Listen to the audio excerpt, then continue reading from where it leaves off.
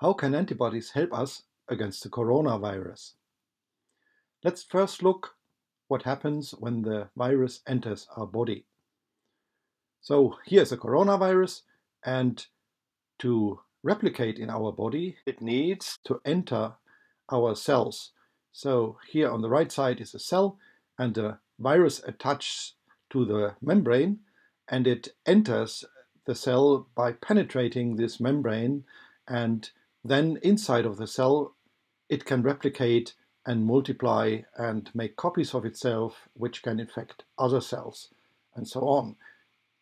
This is also not very good for the cells. So as a result, we get fever and we get sick. So finally, it can cause COVID-19.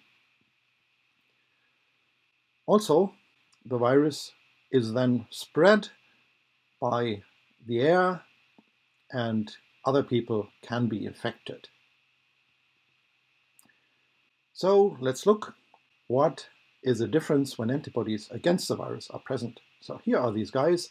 They are actually the policemen of our bloodstream, and they patrol every day the veins and arteries of our body to look for gangsters.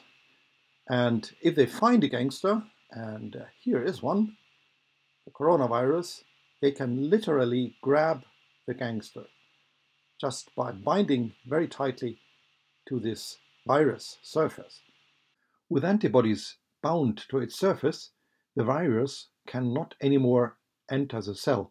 The virus can then be removed by the other parts of the immune system, and we stay healthy and happy.